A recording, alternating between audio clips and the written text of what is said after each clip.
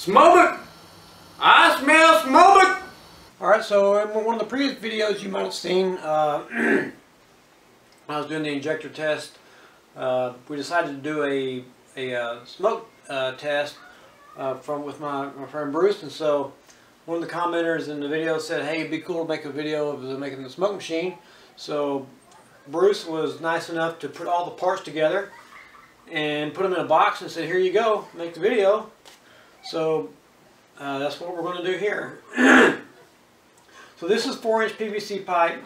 It is 4-inch schedule 40. You don't necessarily need this much. I may cut it down a little bit, but you have a dome cap for the top. I have a flat cap for the bottom. Just the eye bolt and a carabiner if you need to hang it. Some I think this is a 1/4-inch hose. This is what you plug into the brake booster or wherever you want to plug into. Have some let's see, what is this? This is a 1/4-inch to 3/8-inch MIP. This is this is the inlet to the regulator. This is just your quick disconnect for your compressor. Teflon tape. I have some leftover RTV. Another 1/4-inch hose barb, 1/4-inch MIP. Some rubber washers. Some hose clamps. Some more clear hose going from the regulator into the pipe. We have some self-tapping screws.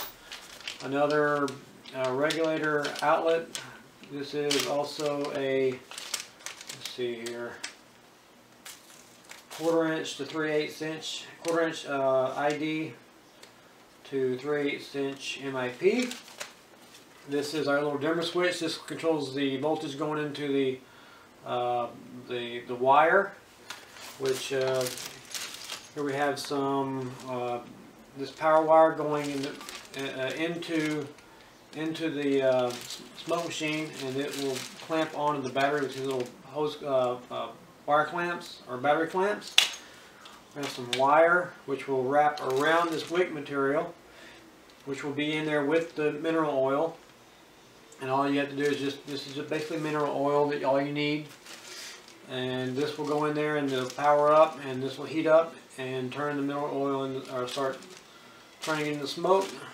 Have a 10 amp fuse and a 1 psi regulator, which you might find on a propane tank. Alright, so I've cut this down a little bit, and what I'm going to go ahead and do is some of the simple stuff. I'm going to put this cap on here and screw it in so that it can't come off. I'll put some silicone around it, and I'm also going to put these MPT fittings in the regulator, and I'm going to put the hook or the carabiner in the top so it'll have something to hang on.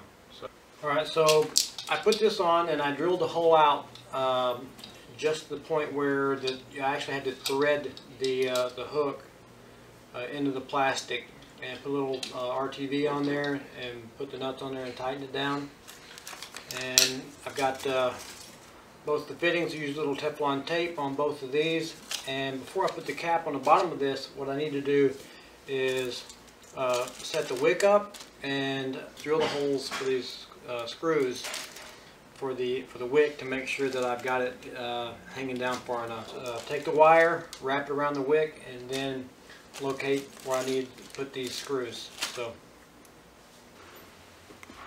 Alright, so I've got the wick and everything done and put in, so I just drilled some holes, and just small enough so I could still thread it through, and all I did was wrap the wire around the wick, and it's just, as you can see, it's not really a exact science. I just kind of eyeballed it, and as long as the wick's hanging out of the end, then we can put the cap on the bottom, and now we can put the cap on, like I said, so we know that we've got room for the wick to soak up the mineral oil. Alright, so I got the little regulator on there, and it's just a 12 volt regulator. I just drilled some holes and used some silicone on the screws so that they don't leak, and I also added these are just 1/4-inch NPT by 1/4-inch hose barbs on both sides, in and out, and I used a 15/16 drill bit, which is kind of undersized, so they just screwed in, and you had to use a wrench to put them on. And I know it's not easy to see down in there, but let's see here. You kind of get the point.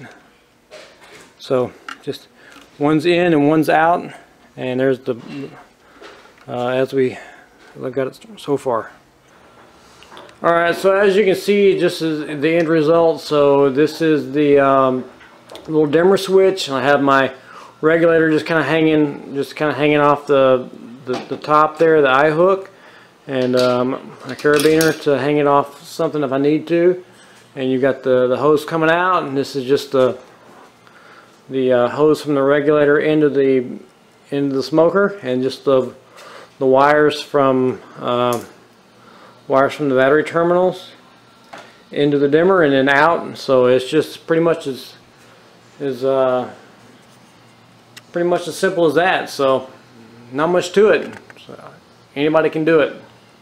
Oh yeah, and here is my little this is a 3/8-inch plug for refilling if I need it. So good luck.